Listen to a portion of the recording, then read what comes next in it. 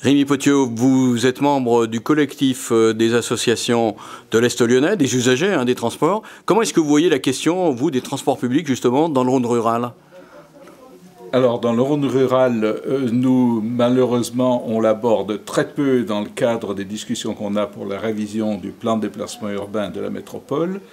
On l'aborde quand même parce qu'on se rend bien compte qu'il faut impérativement traiter la venue des personnes, le mode de transport et l'intermodalité qui devrait se faire aux abords de la métropole.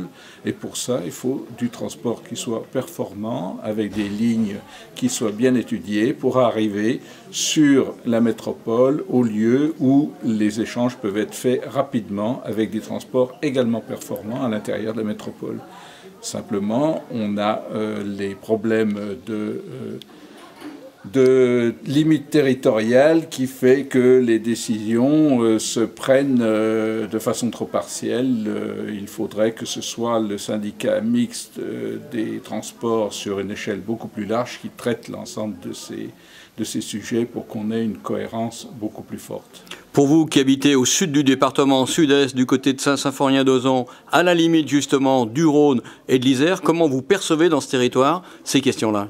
Alors, moi j'habite donc dans la corne du département, qui est la corne est du département entre la métropole et le département de l'Isère, où les cars qui passent aujourd'hui desservent et vont essentiellement à la ligne D, au terminus de la ligne D à Vénissieux.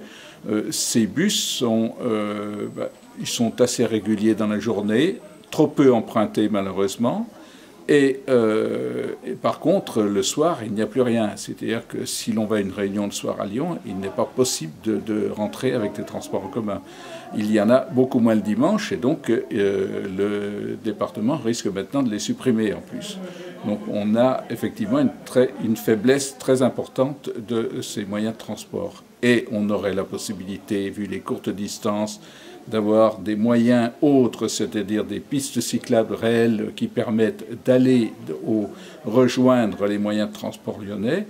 Or, ce n'est pas fait, ça n'existe pas. Il est très dangereux de rouler en vélo sur les départementales qui rejoignent la métropole aujourd'hui. Ultime question, un collectif s'est créé justement au sud de Lyon, de l'autre côté, sur la rive droite. Qu'est-ce que vous dites à ces usagers ?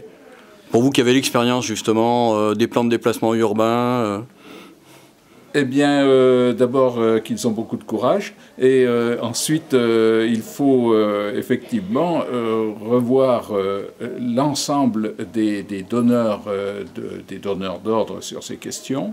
Il faut faire la comparaison entre les économies qui peuvent être faites sur ces postes et peut-être voir de manière plus globale sur le budget s'il n'y a peut-être pas d'autres choses à revoir plutôt que de limiter les déplacements des personnes et surtout de ne pas croire à ce que ce mode de transport sera développé plus tard. C'est inéluctable, donc ce n'est pas le moment de les supprimer.